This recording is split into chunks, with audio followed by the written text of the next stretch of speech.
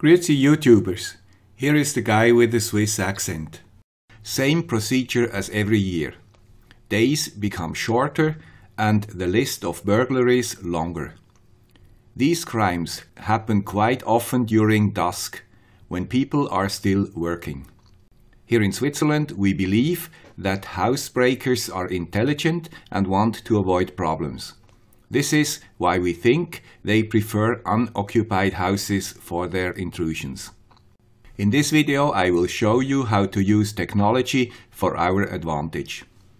To simulate occupancy during dawn we have several possibilities like light or sound. Because burglars usually have to do their decisions from a certain distance, I will concentrate on light. Two possibilities are widely used for that matter. Random timers connected to lamps and fake TVs. I will combine both, enhance them and show how you can build such a device for a few dollars using an ESP8266 or a Sonoff and a Neopixel strip. And of course, it will use the internet to reduce your effort. The solution has three components: a fake TV, a device to switch a lamp or LED on and off, and an algorithm which looks at current time, at actual sunset, and decides when to start and to stop the show. It also decides, based on randomness, when to use light or fake TV or both together. Let's start with a fake TV.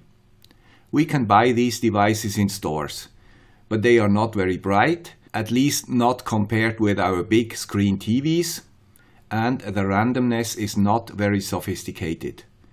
So these devices do not offer a big protection. Also because everybody can buy the same thing and they are known by potential burglars. We need something stronger.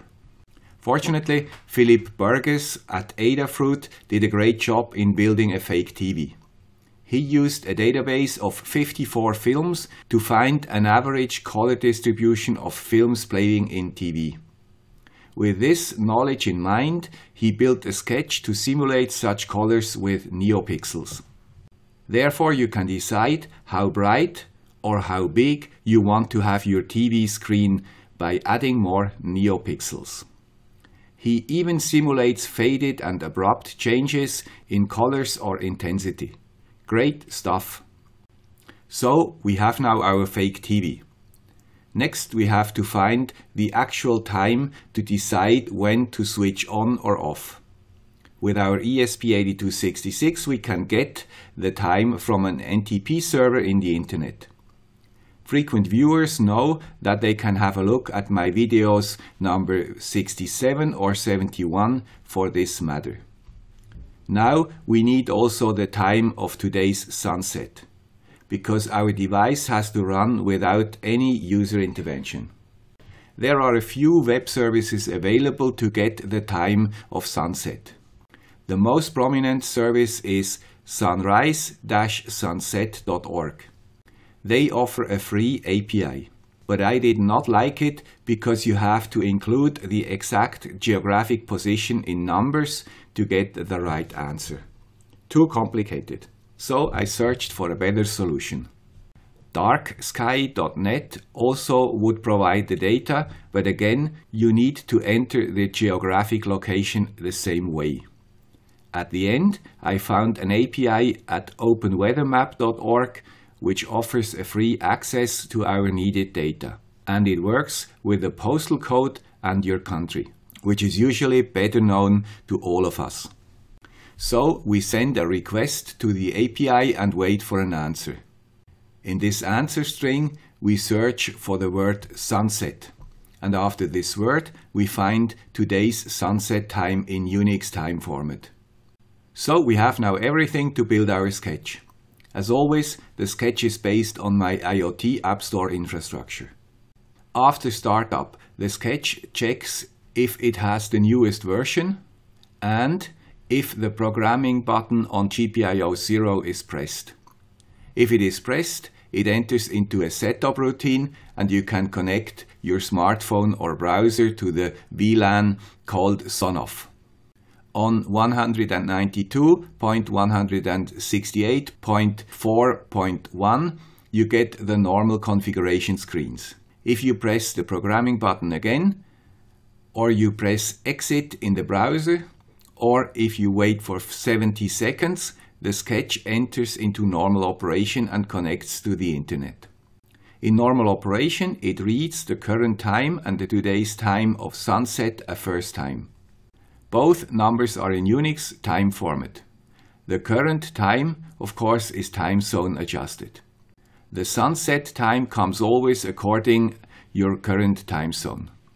So we just compare the two times and decide if we have to switch the presence simulator on or off. In my sketch, I start the simulation 1 hour before official sunset. But you can change that time easily. I also do not want the simulator to run the whole night. This is why I stop the simulation at 10 p.m. The next day it starts again automatically before sunset. If you are at home, you just switch the device completely off and it uses no electricity. Because everything runs automatically, you can leave it off as long as you want, even through the whole summer. The sketch synchronizes every 10 minutes the time with the internet, because the Neopixel library seems to interfere with the ESP internal timekeeping. A switch statement switches between fake TV on, light on, or both on. After each change, a random number of minutes is fixed, and after that, a new decision is made. So, somebody from the outside sees a changing behavior where the light and TV is switched on or off at random times. You can set the minimum and maximum time between these changes. And if you call the device with its address and /status from your browser, you get the different numbers back for debugging. I had a 1 meter strip with 60 Neopixels in my drawer. These provide a decent intensity, and if you need more light, you can add another meter or two. Or buy Neopixel strips with higher density. The maximal current of my strip is less than 1 ampere, so you can use a cheap 5-volt power supply to power it. To fake the light, I use a normal Sonoff with a relay, like in the last episode, and switch a normal lamp. Of course, you can also use a normal ESP module with a relay to switch mains. Watch my episode number 93 if you need to know how to hack the Sonoff. With the Sonoff you can use GPIO 14 to drive your Neopixels. And if you use your own ESP or Node MCU module, you can use whatever pin you want.